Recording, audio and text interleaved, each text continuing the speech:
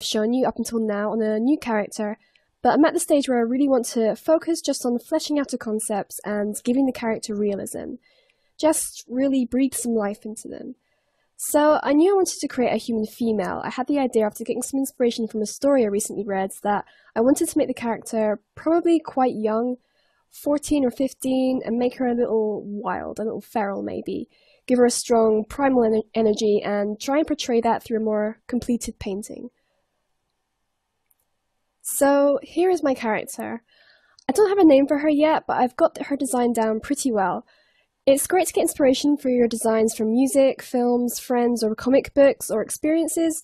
Pretty much every original idea stems from something that's been done before. Don't feel like you're copying an idea if you're taking it in a different direction. Once you start to build a character up and expand their personality and work out their motives, their story, history, aspirations, etc., you'll quickly realize that they've changed dramatically from where you started with them.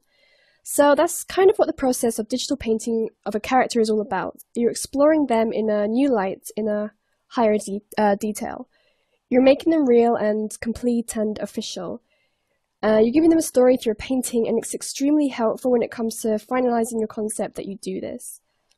So one of the first stages to starting a painting is getting fast sketches down, completely freehand, just exploring the character by drawing pretty much anything you feel is relevant. Their expressions, postures, actions, the way they communicate or compose themselves. Sketch what you like, and before you know it, you'll have a great idea for a finalized painting. Okay, I'm going to begin with some sketches. Now, before I worked on this front-facing design, I had a good amount of sketches done already. Like we did before, sketches that explore different styles and variations.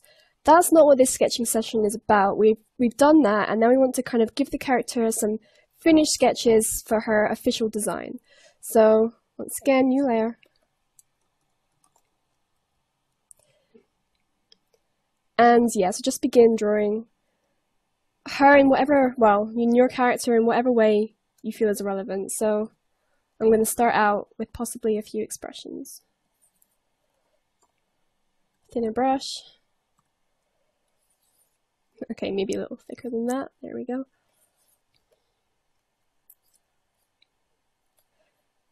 So, like I said before, we have the character design down and we know exactly the way she looks, the anatomy, things like that. But now we just want to push our limits a little bit and hopefully come up with an idea for a finished painting.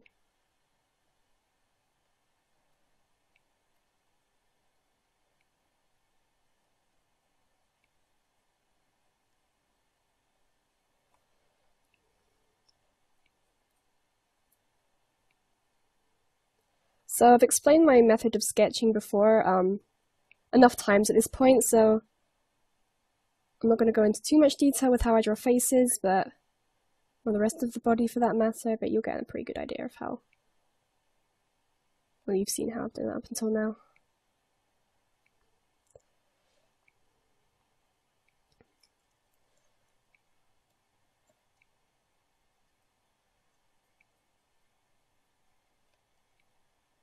I've given her some quite stern-looking eyes, because I kind of want to be able to portray that wild side to her, that kind of feral side.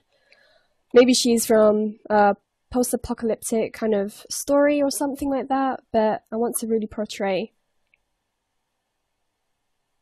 kind of an animosity in her expression, or in her eyes at least.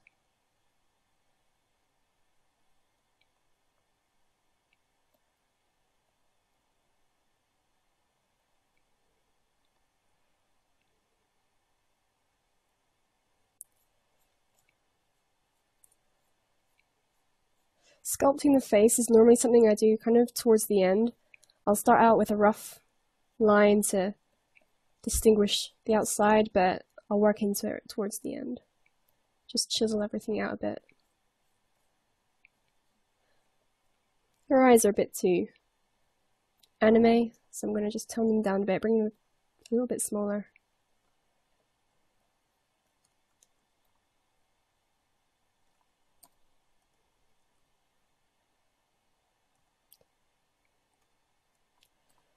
Now, I will probably jump around quite a bit during this process because sketching like this isn't quick. And you do want to spend some time on your different ideas, so I'm just gonna kind of jump in and out of different stages of this process.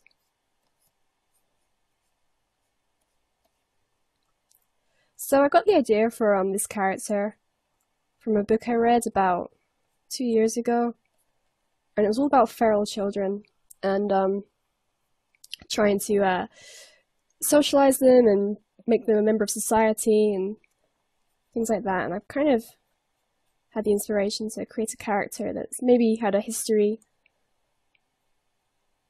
you know, alone or something like that, that's been kind of climatized to human interactions and things like that.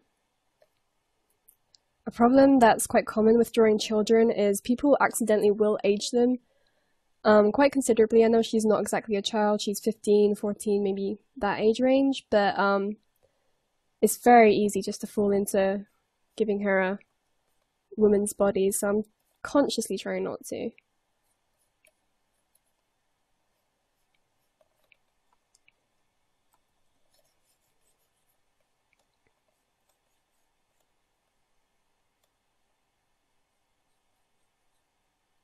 Okay, so there's one little sketch.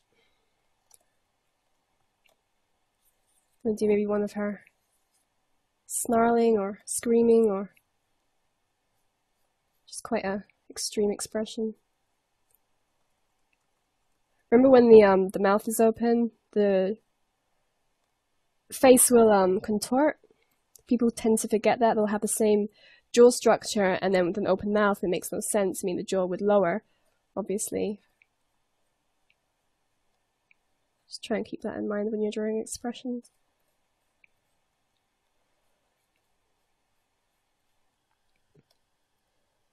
Okay, so shouting kind of turned into laughing, but there you go.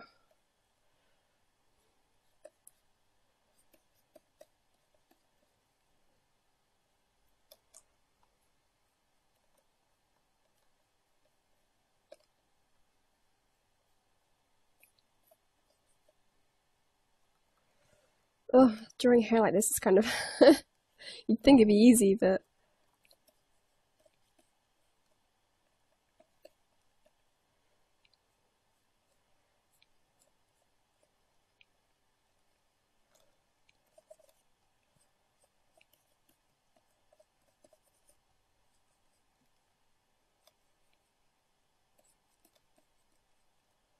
there we go, some crazy hair.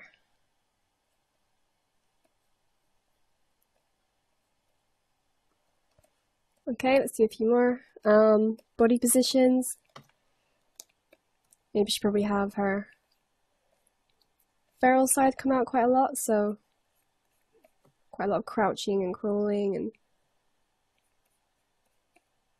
staying close to the ground. So I'm trying to experiment with that a little bit.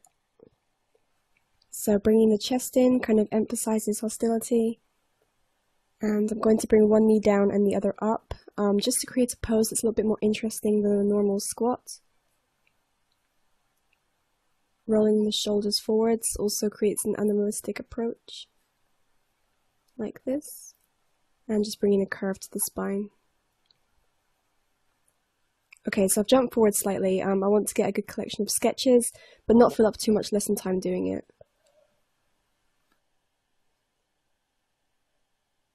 Just doing some really quick dynamic poses.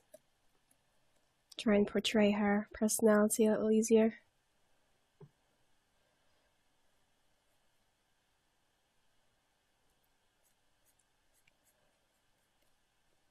Some more expressions.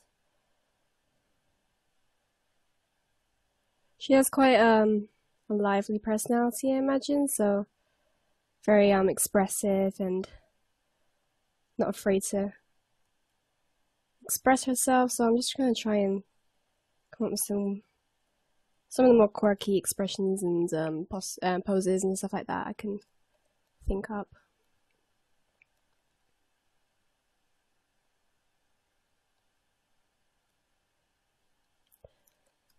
I imagine with her hair pushed back, she has some quite big ears. So I'm going to try and show that in this drawing.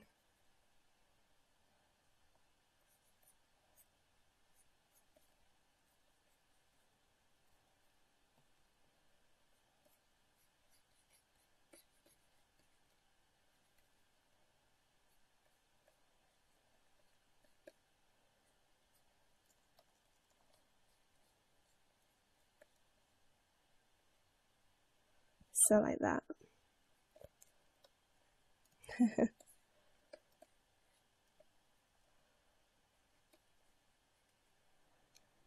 Alright, so here we go. Some random freehand sketches I've done of the character to try and decide what I'm going to do with a digital painting. I think I like the idea of a profile painting, more focused on the face and the expression, so I'm likely going to work with probably this drawing here. In the next lesson, I'll start planning out some speed paints to get some color theory down, as well as focusing on composition.